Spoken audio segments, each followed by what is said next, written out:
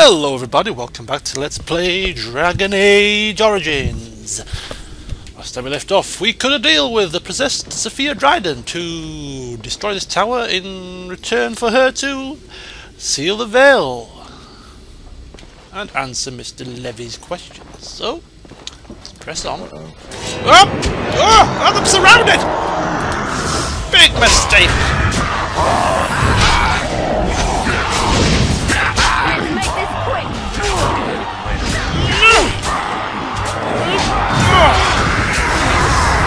God, he's taking some hacking down today. Whew. Any more for any more?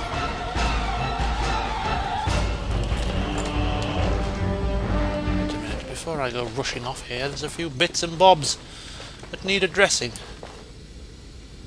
Old research from the Avernus experiments. Day 32. The subject is not responding to the stimuli. Testing the pain threshold has uncovered nothing. Only 3 subjects are left. Day 82. If only I could reproduce last night's extraordinary success. Electricity is only a catalyst. The blood is the key. Day 97. Energy and blood. Repeated applications have duplicated the results. I conjecture that success can be induced alchemically. But there are no more subjects left. If only I had 1 more, or a dozen. The things I could do. Oh.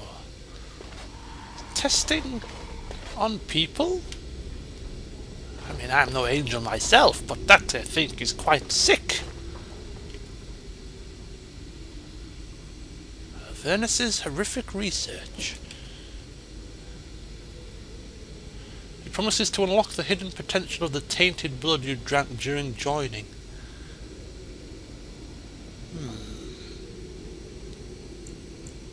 Drink the vial's contents, destroy the vial, leave the vial alone.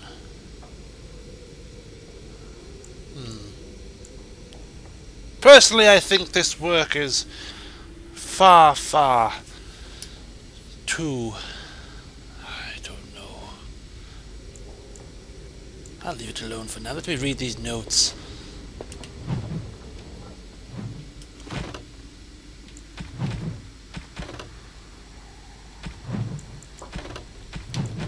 Before I make a decision. The taint allows us to sense the Darkspawn. The longer we survive with the taint in our blood, the more potent it becomes. Unfortunately, this corruption will eventually overwhelm the Warden. Over time, it devours both mind and body, leaving nothing but what if the spread of the corruption could be stopped, or contained in some way?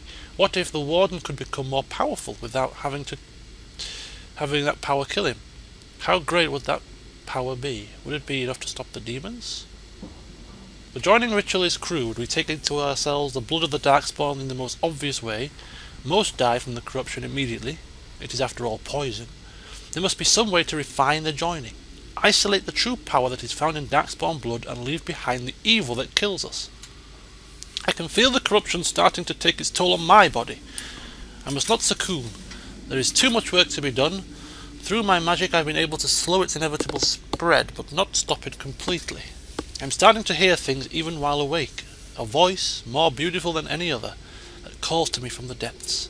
In my dreams I see the Black City. I am drawn towards it. There is something there, an answer to what this taint is. This taint that we share with the Darkspawn. Okay, so this concoction has the potential to slow the spread of the taint. Well, don't mind me, guys. I think I'm going to have a wee drink. Anything to prolong my life is a good thing, right? Let's just take a wee sip.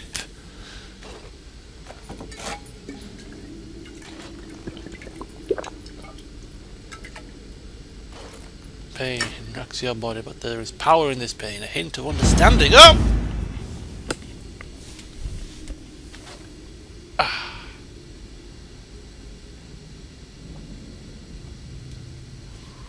And with that,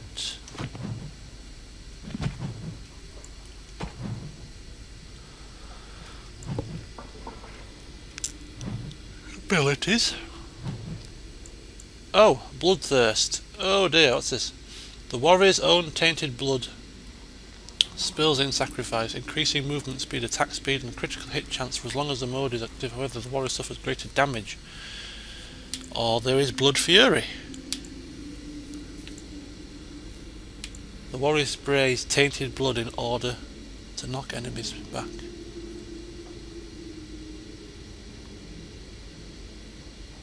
The power of blood.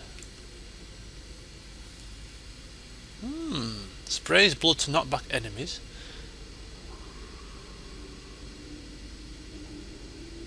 To a loss of your own health. Okay. Unleashed. Some more powers, it seems. That's the end. Right, onwards.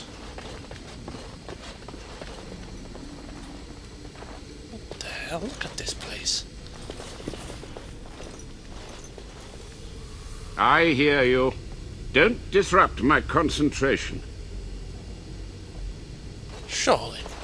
That can't be. It's been how many years? Even now the demons seek to replenish their numbers. Are you to thank for this welcomed but temporary imbalance? How the hell are you still alive? Only just. I have only a short time left.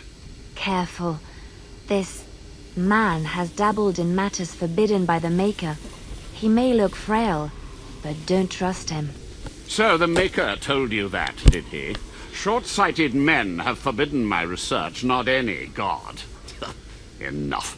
Why are you here? What is your intent? I've seen your experiments, my friend, and I'm not impressed. They were necessary. Any tool, any iota of information that could defeat the fell demons was justified. As a warden, you should know that. Necessary. Having to relieve yourself after an 8-hour ride is necessary. But there's no excuse for summoning demons. Oh, Alistair's sounding a bit commanding there for a change. Well, I'm afraid Soldier's Peak must be rid of this plague of demons. Agreed. This must be the first priority. The only priority. Don't sound so impressed, my friend, because I'm debating whether I should let you live. And here, I thought you would rescue me. There is a precise mystical balance here. My every breath is dedicated to keeping the tear in the veil from ripping wider. And you would kill me now?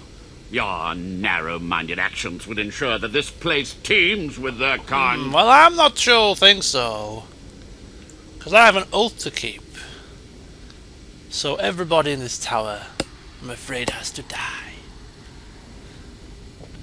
My body may be frail, but my sorcery is not.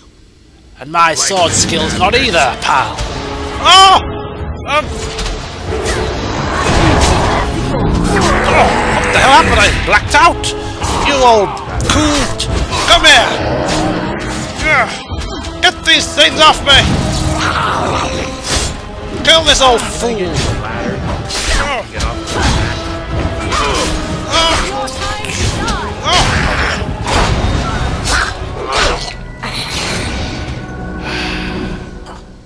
Silly old bat! Oh, there's more alive! Come on! Is that everybody?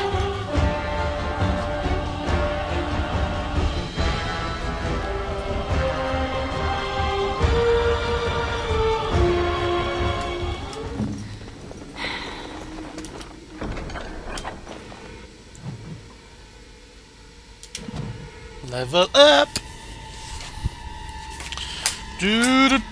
Do. Right, well, I'm going to temporarily pause it, I think, while I figure out how to level her up. So I have no use.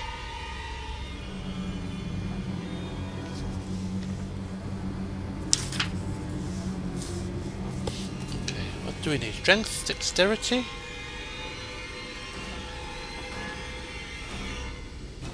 Ah, yes. Yes, we need some dexterity. In fact, quite a bit of dexterity. More than anything else, really.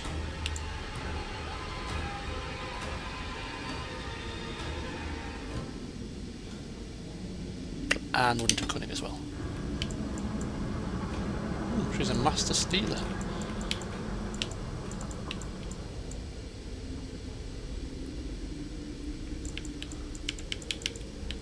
Combat tactics.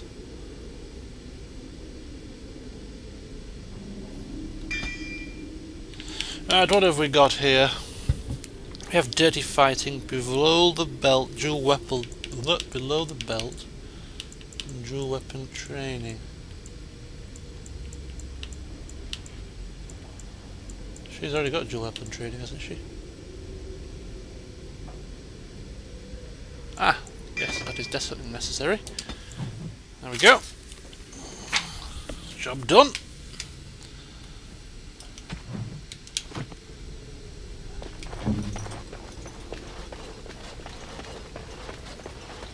This, and stuck on a wall. Spikes.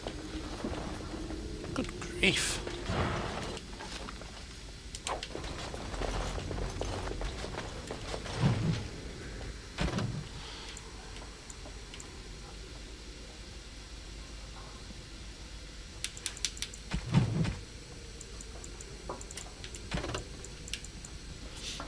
There was one mystery, however, that persisted, and this mystery perplexed even Commander Halwick herself. When Commander Asturia went to his calling in the Deep Rose, he did not have in his hand his sword, Asturian's Might, forged for him by dwarven smiths and presented to him upon the completion of Soldier's Peak, nor did he pass the sword on to his successor or any of the Grey Warden. While some maintained that Asturian had simply destroyed the sword in his dotage, others believed he had stashed it away somewhere in Soldier's Peak. One young warden claimed that Asturian had once grabbed him by the shoulders, fixed him with an unwavering gaze, and said, "The sword will remind you what it is to be a warden. Speak your oath to me. When the shadows come, you must speak the words."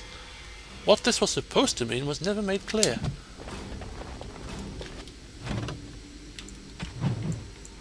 So, exactly what?